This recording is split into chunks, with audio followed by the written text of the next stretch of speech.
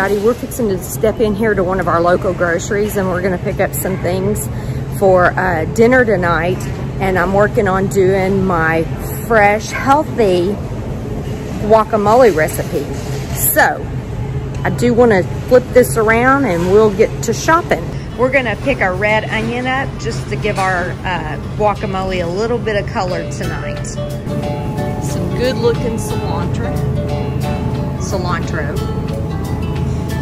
The cilantro looks really good. It's on sale for a bundle. Won't take near a bundle to make what I need to make for this evening. Let's go this way and see about finding us some jalapenos. If I'm making fresh salsa along with fresh guac, which that's my intentions, we're gonna pick up probably about 6 to 8 of these. Okay, when I'm buying them, I don't want to find anywhere that's got like puckered spots on them.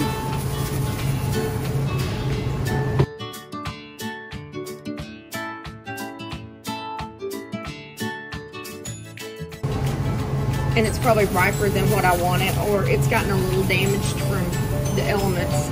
There's 6. Let's go ahead and pick up 8. All right, now it's time for avocados. That's a really big bag. I don't think I want that bag. I think that bag probably came from the department back there in the meat where they have super big bags for if you're wanting to do chicken. And yeah, with the whole COVID thing, I'm really bad about wanting to lick my fingers and do my bags. So it takes me a minute because I don't want to do that. Sometimes when you're looking for avocados, you want to look if this is still super green and the little buttons here. It's probably going to take longer for it to ripen. This one's kind of firm, so it may not be. Whereas this one's got more green and that's still here, so that means it probably wouldn't be good to get for tonight.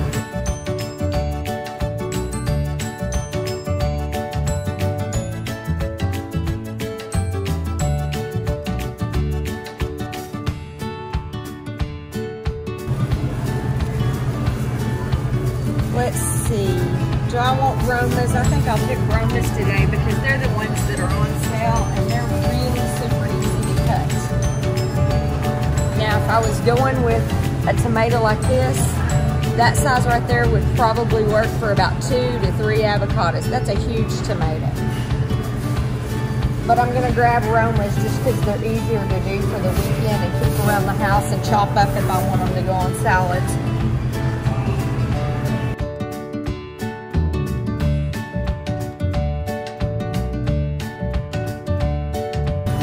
Go over here and check out these heirloom tomatoes because I have a feeling they came from local farmers.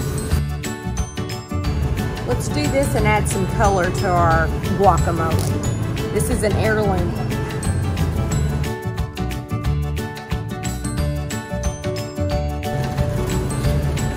I go through enough limes that we buy them by the bag, and if I don't think I'm going to get through them before they might get a little old, we're going to freeze our leftover limes and put them in our ice cube trays, and that way we keep them in a baggie in the freezer and we always have fresh lime juice. Hi everybody, welcome back to Redneck Rhapsody. I'm Trina Welch and I'm going to show you how to make a healthy and good for you guacamole today. You'll have to excuse some of the noise in and out of the house. We have friends coming over, and I just wanted to take a second and show you how simple this recipe really is. Hopefully I can give you a few tips that if you don't know, you can add them to make your life a little easier on making guac and things like that. If you already know them or you know a better one, drop it down below. I love to know things that people have in their wheelhouse on how to make something easier, faster, and better. I want to take a second and just say the best way to not make a mess, which I make plenty of them, I'm sure we'll have a few today, just happens, that's how I roll, is I start out trying to keep either a little trash can right here by my side or a garbage bowl. A lot of times I don't have a bag in this. When I know I've got company coming and I'm trying to make it easier, I just stick a grocery store shopping bag in there that I brought produce home earlier, and turned it kind of wrong side out to where this is where I'm gonna chunk all my mess. And hopefully all I have to do is tie the bag up and throw it in the big trash, and it won't be stinking the kitchen up because it's gonna have things like onions and cilantro and things like that in it. So let's get started, y'all. Okay, on my blog post, which I will drop the link down below, and if you've never found Redneck Rhapsody before, thanks for coming by and hanging out with me, and I hope that you join me again on my blog. But we're gonna talk avocados. I like a firm avocado. I don't want it to be that creamy, mushy kind of guacamole, but that's me. I'm gonna want mine chunkier. So I make sure I get avocados that aren't gonna be overripe.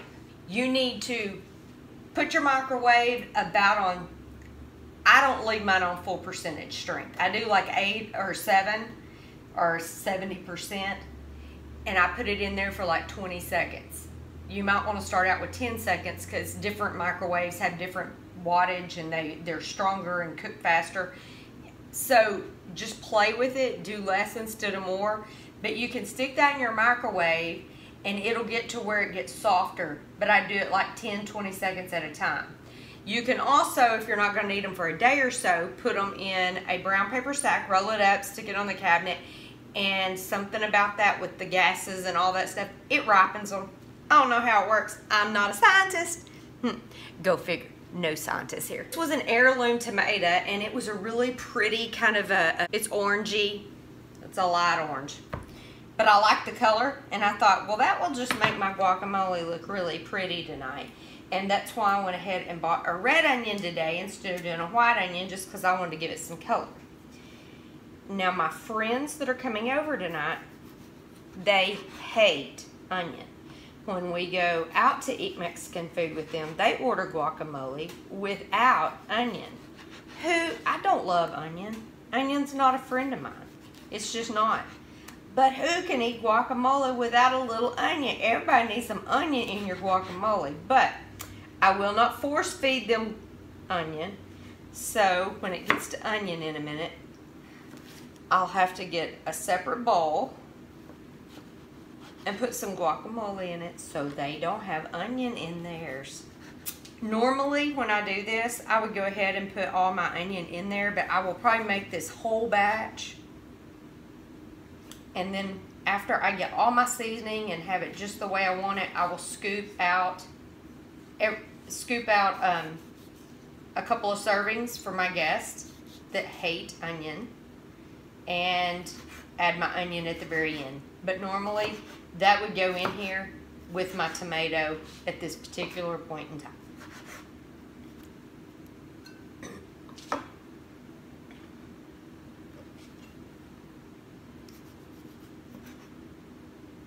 Back to my recipe. These are Roma tomatoes, so they're not really big.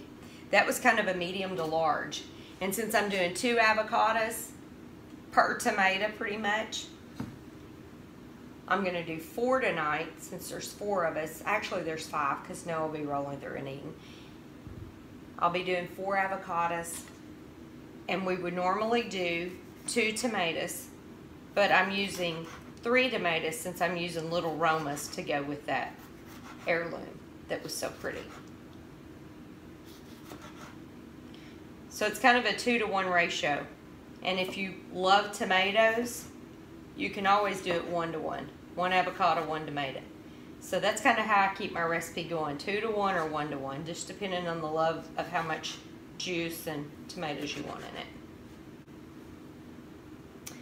I'm going to go ahead and do my avocados since I would normally do my onions, and that's throwing me off since I'm going to do it a little bit different tonight because I'll have onion peels kind of everywhere. And I want my cutting board to not have that on it. Okay, I cut my avocados in half. I've scored them long ways, like that. I'll show you in a second how I did the other one. And then I take it and do it this direction.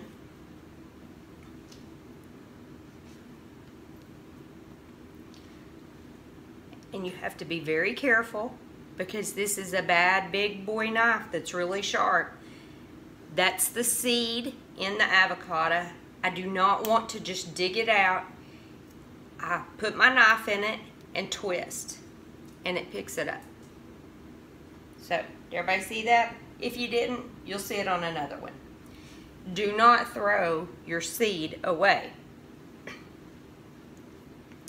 Just so you can see how I did this, don't cut through the skin.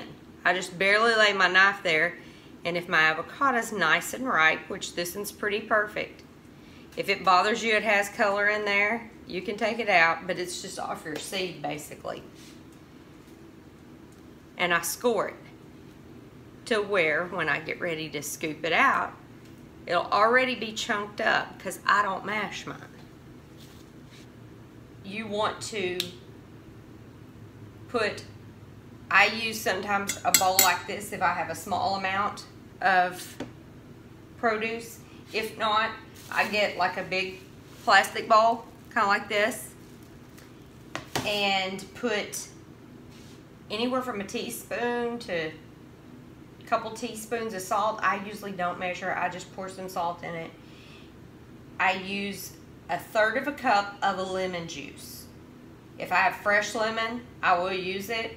If I don't, I keep a bottle of it. It is really great to wash your produce. That makes a chemical deal, and like I said, I'm not a scientist, but I do know it washes your produce really well. Your soft skin stuff, like my herbs, my grapes, zucchinis and squash are kind of on the fence, but like plums, peaches, anything that's a softer skin, I leave in that bath for about 2 to 3 minutes. Then it goes over into another bowl I have on the other side of the sink, and I let it just sit in the water for a second and wash it off, and then take it out and put it in a strainer, let it strain really well. Then I lay it out on a towel and let it completely dry before I store it. So, with chemicals being what they are, germs and sickness being what it is nowadays, I feel it's vitally important. Just because you got bugs on stuff, y'all, it came out of a field somewhere, it's got some bugs somewhere. But I let it bathe in that, and if I'm out of lemon juice by some chance, I will use vinegar, white vinegar. And it just depends on how big my bowl is, whether I pour a 1/2 cup or a cup of vinegar in there, and we'll use it in place of the other. But that's just my tip on that. So this cutting board has my tomato juice and it's kind of yucky. I've got this little cutting board that I keep for doing things that I want to be super easy, and it is delegated pretty much to the chopper I'm fixing to use because it does not dull the blades on it. So this is just like a really good plastic type cutting board, and it does only produce, no meats. Depending on how many times you push that button depends on how fine that onion gets. I do not like huge chunks of onion in mine. I'm gonna want mine chopped up fairly small. 13 times of mashing that makes these blades that are up in here go all the way around for a complete revolution. So everything should be cut. After I rake those big pieces down, I sometimes will hit it again, just like I did. I'm only doing 1/2 of onion tonight because it was a large onion. You can do white, yellow, red, whatever your fancy is. I thought the purple or the red onion would make it pretty.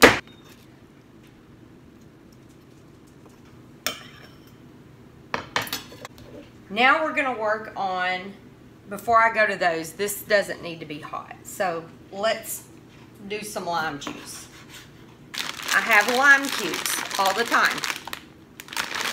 I will put 1 or 2 of these in a small dish, depending on whether I'm using 2 avocados, 1 cube for 2 avocados, 1 cube to maybe 2. I would probably melt 2, but I don't know that I'd use the whole amount for 4 avocados. So,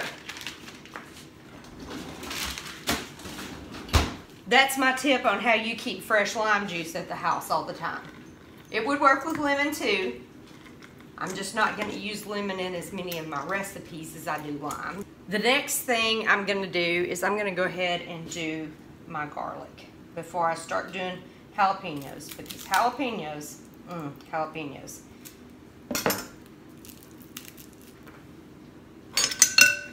Some of these are little bitty baby cloves, so I'm just gonna put 2 down in here. I used to never use a garlic press, ever. I have fallen in love with a garlic press. Let's see if we can get those. Those 3 fit down in there just right. So, ooh, that went well. And that was 3 small garlics. This is a decent sized clove right here. Matter of fact, it's almost not even wanting to fit down in there. So, it's totally up to you on the amount of garlic that you would use. If you have food safe gloves, I suggest wearing them to do jalapenos, especially if you wear contacts or you're really bad about touching your face and stuff. The easiest way for me to do jalapenos is I cut them in half. I take a regular spoon. Let me go this way so maybe everybody can see from up above. I run it around the top and I run my teaspoon down it over my garbage bowl, and I keep it away from my face as much as possible. This is where your heat comes from. It comes from this vein, so you want to devein it and deseed it, all with just raking a spoon down it if you can. I'm going to take these and just make them a little bit smaller by cutting it in half again and putting them on my chopping board over here that doesn't have tomato juice to squirt all over me. Usually I just use one chopping board, y'all, to do all of this, but I'm trying not to make the biggest mess in the world, and I think I'm making it even bigger. I'm gonna go ahead and dig all of our stuff out, and this is how I do it to make it easy. Get a spoon. Sometimes I'll get a tablespoon, but the teaspoon's laying here and already got garlic and stuff on it, so. I take it and run it around my avocado. I try to flip it upside down to where I can see if there's any really dark spots, because avocados will get dark spots. It happens, y'all. But that way I could scrape them off if there is. So I flipped it. I'm going to cut it there, and I'm going to sit there and cut it like this. And this is how I have learned that I make the least amount of mess and do the least amount of damage to my kitchen, my fingers, the chopping board, and not just having it everywhere. Our company has arrived, and my boys are telling y'all that Miss Tasha is here. She says she's not getting on the camera though, so I tried to talk her into it.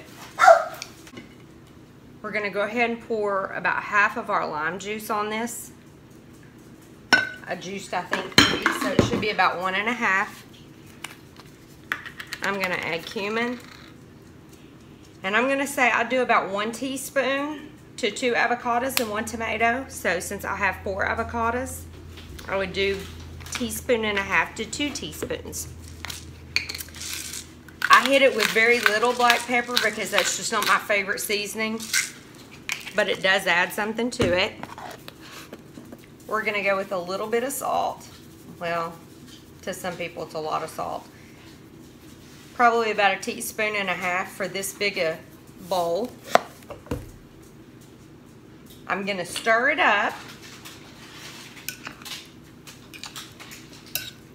And I really should have my chips out, but I don't. So I'm not gonna worry about tasting it right now. Before I serve it, I will definitely taste it, make sure I have enough seasoning, have enough heat, all that good stuff. So, if you're looking for a recipe that you don't want a ton of calories and you don't want a lot of stuff, you like it kind of chunky, you can get your masher out and mash it and make it be any way you want to on the texture of it. You can put it in your processor and really cream it up if you like doing that. But This is how we do healthy guacamole at Redneck Rhapsody. Happy eating. I'm gonna go make a margarita to go with this. So cheers, y'all. Thanks for hanging out. Subscribe down below. Hit the bell if you don't want to miss what I do next time. And if you're not following us on social media, I invite you to jump over on Instagram and Facebook or anywhere else that you can find Redneck Rhapsody and follow me. Bye, y'all.